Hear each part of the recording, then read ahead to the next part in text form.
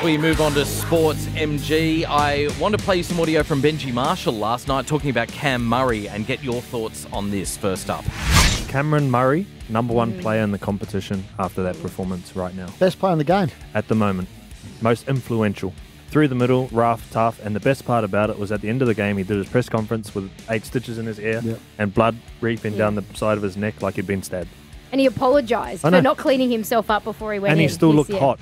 Is Cam Murray number one? Not at the moment, no. Look, the performance against the Roosters was epic, and I put him in one of my top 5 players of the week. And it goes to show when in that second game when he came off the bench after 8 minutes, I don't know what was going on there, but Cam Murray, he'll captain New South Wales one day. He's a born leader, and he showed that against the Roosters. He's definitely one of the top 5, I think, players in the competition at the moment. But you've got to look at someone like Isaiah Yeo, who's had 3 man of the match performances back to back to back, and sits on 9 points. Someone like Jerome Hughes, who's very, has a big say in the way that the Storm's fortunes go. But look, it's hard to argue with Benji. It's hard to argue because Cam Murray's performance kind of showed us how good he was against a team that they have a fierce rival with. So keep it up, Cam Murray, and you will be headed for glory. He's already headed for glory because he's such a great player, but it's a long season. It's a long season. We spoke yesterday about Mitch Barnett from the Knights and the elbow on Chris Smith from the Panthers. An ugly look. He faces the Music tonight. MG, how do you see that playing out?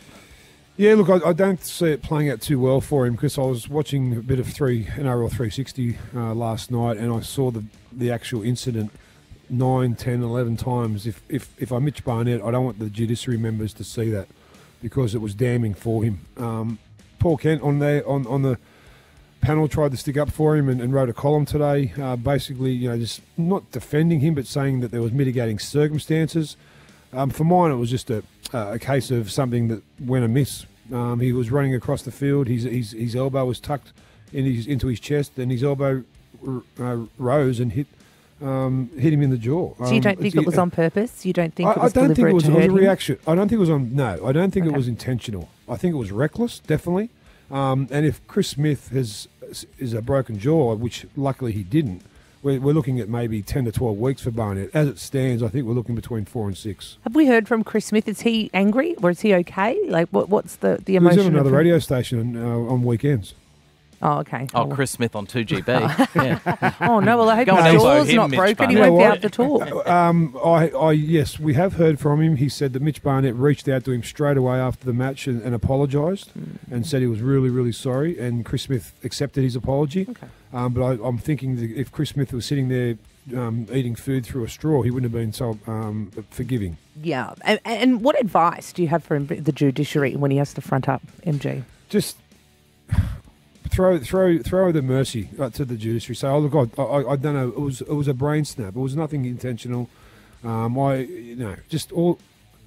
I was in many charges over my career, and once you always handled it well, MG. I think you were always graceful. I had my own car park at Phillip Street, and in you go, buddy. Every second week. I remember I was in Perth, and I was doing a hookup via satellite, and I got 4 weeks for a shoulder charge gone wrong.